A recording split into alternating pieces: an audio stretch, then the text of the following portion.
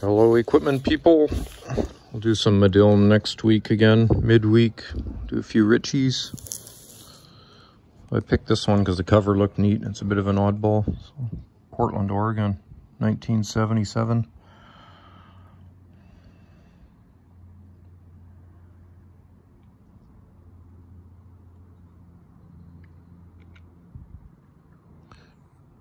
I know I've remarked before, you didn't see a lot of side screens, the mesh on the American equipment.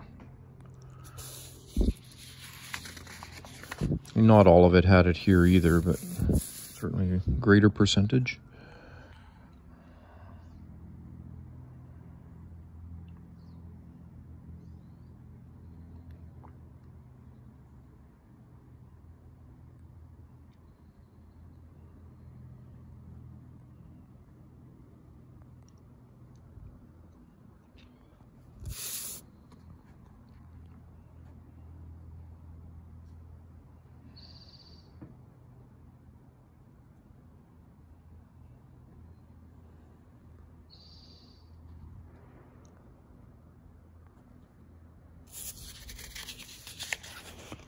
It's not a very big auction.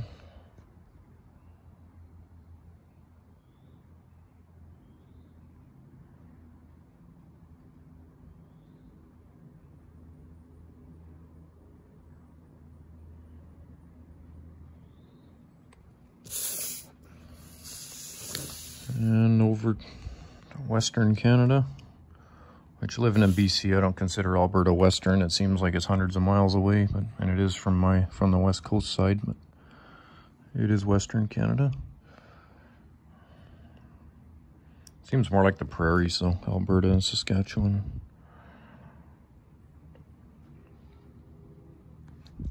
Fleeted drag lines. Man, oh man. That's a bygone.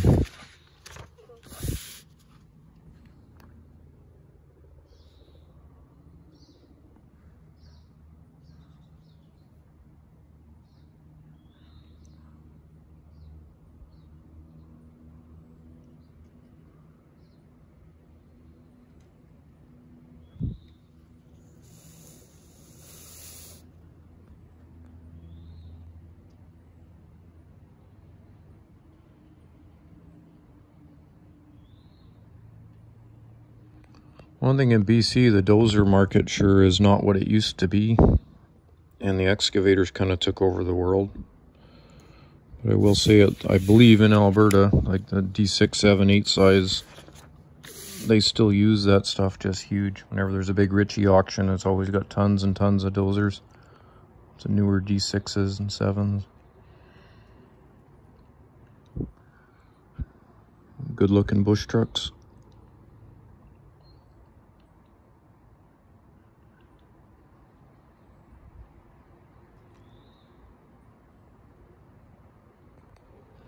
That one's a Mack R700. You know, the 7 had a longer hood.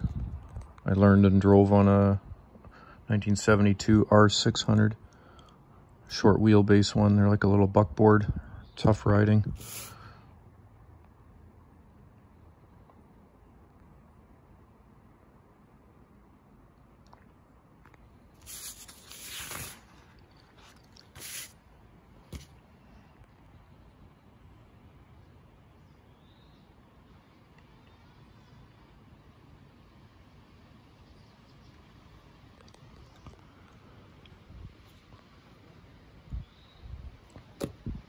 That's got to be a typo. I haven't looked it up in here. That's got to be a typo.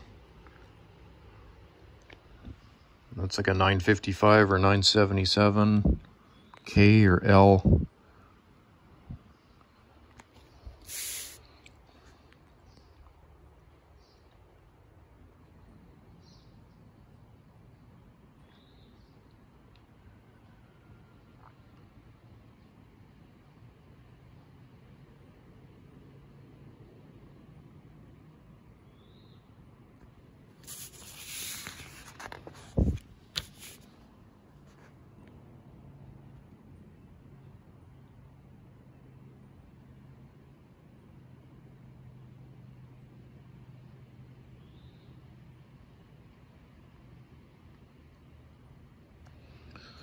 And for the guys at the Hayes Club, we'll probably want to note that 75 serial number on a Hayes truck. They love that stuff.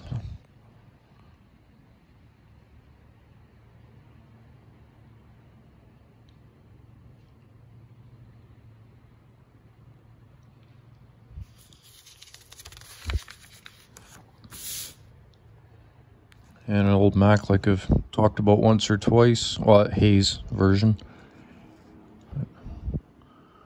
Grew up riding in one of those too. So I guess I grew up riding and running and driving and cutting and logging and milling and skidding, just all kinds of different things.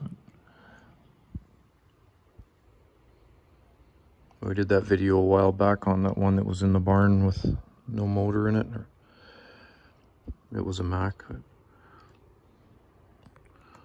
Those are called the flat fender Dodges. A lot of them had Detroits and 318s in them.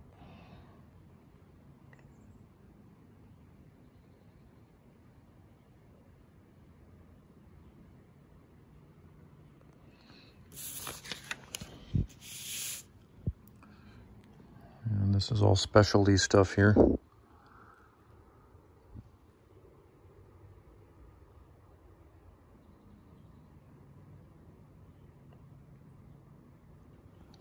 Go Truck. Not familiar with that name.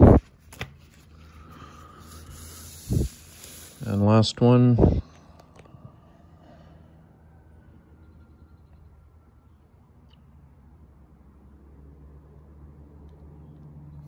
It's got a V bucket on it. Strange setting to be V bucketing, usually just for trenching.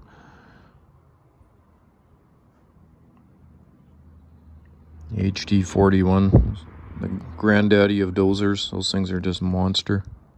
Well spoken of. So.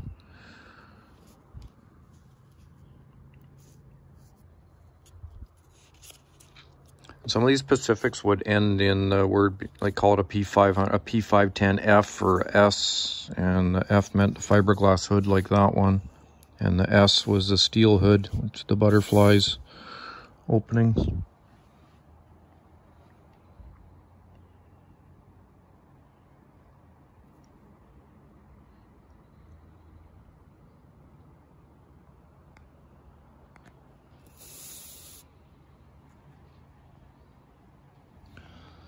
And a D9G doesn't need any introduction. So.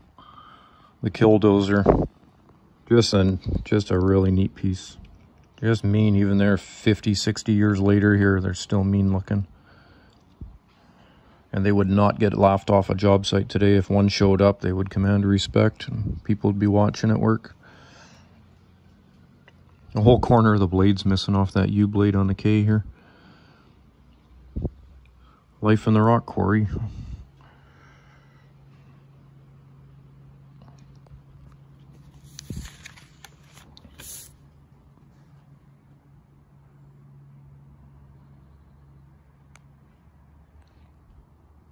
I've run these just a little bit back in the day. The loader ones, I've played on a couple of the little dozer ones, and they're not a super comfortable, enjoyable machine to run. Especially because I put a lot of hours on a D3B, I guess it'd be a 1988 one, back in high school. And the Deere just doesn't hold a candle, just in the feel and the way they operate. The Cat was far superior.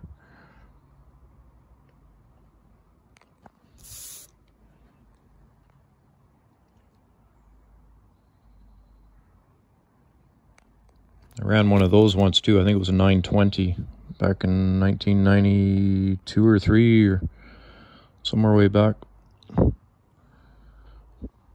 Just for a bit. I was doing snow removal. We rented it off someone we knew.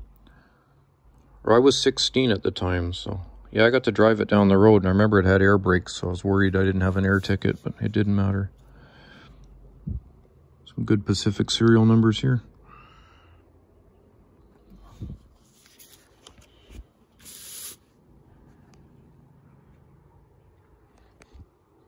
All that guarding and no thumb.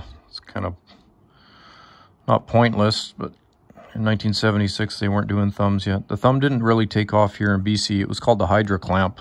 Sort of 1981-ish, 82, they started to get a little bit of traction. by mid-80s, they were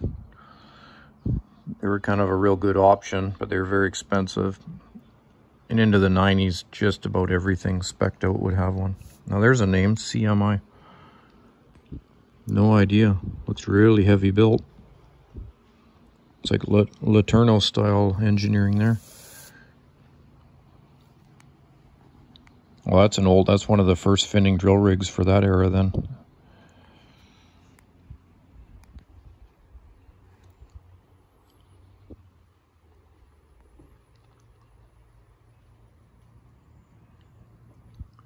And that's a nerdy looking log loader. The boom's too long, the stick's too long. I don't think that was a heel machine. I think that was put on after, because the way that drop down little gooseneck on the arm, that was meant for a dangle grapple. That's not meant for a heel, that angle.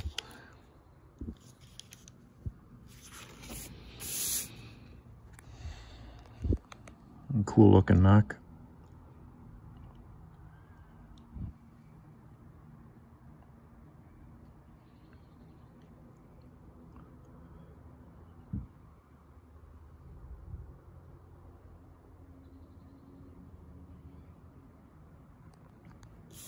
Oh, it's a lot of those had Detroits in them. Ridden in many of those.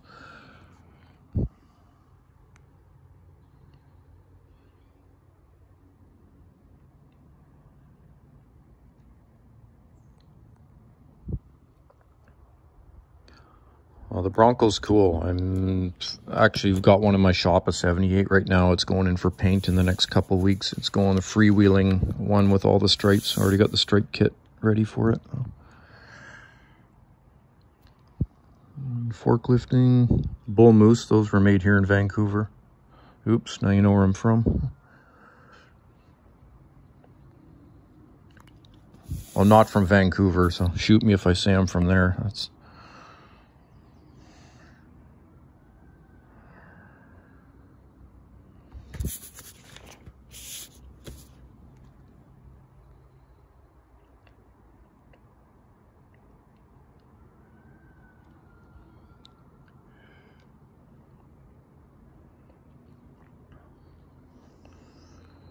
Yeah, who'd ever thought that would become an extinct or a rare sight, to see a Pacific logging truck, and let alone now to see one that any log truck that was a 5-axle setup would just be unheard of. I've heard there's a few around, but they just can't haul the wood. I mean, we go in cubic meters here. I mean, that thing can haul 28 to 31 cubic meters, maybe a little bit more in cedar, 33 or 4 legally. But I mean, a truck now is expected to have 40 on it minimum. Probably up and well into the 50s on long logs. Okay, that'll keep you for till next week. Thanks for watching.